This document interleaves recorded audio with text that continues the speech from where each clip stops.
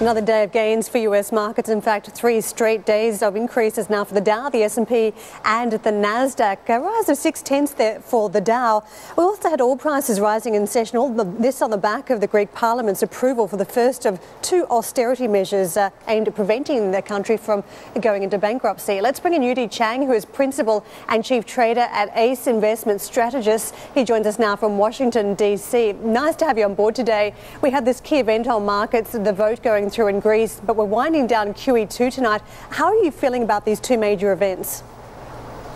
Wow, it's kind of interesting. 155, 138. They did what they had to do, but the problem is not solved, right? So temporarily it's okay. They will be getting the next installment of the so-called bailout package from EU. But I think overall speaking, many people still think 160% debt to GDP is just a problem that they probably cannot resolve. Thus, default is still on the back of people's mind. As far as QE2 ending, it's kind of interesting. Karen, if you think about it, Fed just announced that there's $200 billion of QE1 that just actually came due that they will be rolling back into the market. So I think both of the events, although pretty significant, had pretty much already been factored into the market price already. So the market right now is actually looking forward, at least in the U.S., looking forward to the second quarter earnings seasons. Which explains why there is a little bit of risk on out there. I want to pick up a little bit more on Greece. What you were alluding to was the very comfortable margin at which the austerity package was passed, 17 votes in favour of it. But there has been some concern heading into the week about the implementation bill that must also go through Greek Parliament. The fact that we had that 17 margin vote in favour, does that mean we're feeling a lot more comfortable ahead of the second vote?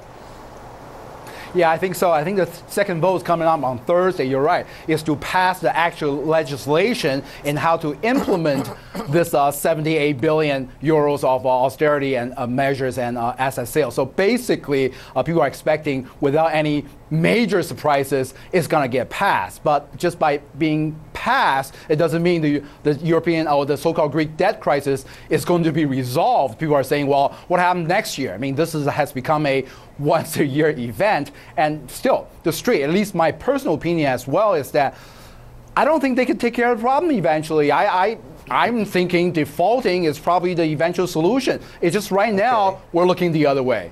All right, so that's eventual, that this can's got to explode at some time after being kicked down the road for so long and so many times.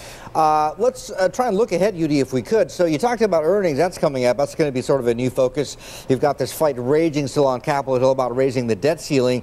You've got people looking ahead now to debt problems in Spain, in Italy as well. And tactically, I'm hearing some traders are telling me, look, with the stock market rally, having depressed prices for defensive stock options, now may be the time, with all these new risks looming ahead, to stock up. Would you agree?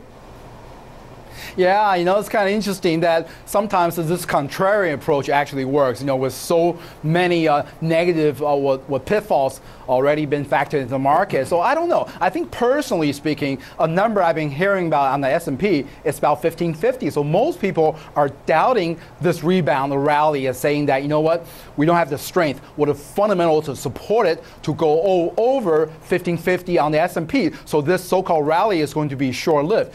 Personally, I think this is exactly what we have been going through over the past 18 months. S&P actually enjoyed almost a 90% run-up, but we've had probably a correction every 2.5 months, and that's what we're going through. So personally speaking, I still like to roll through sectors, but definitely buying the dips, but selling the rally, and don't get caught up to chase any momentum.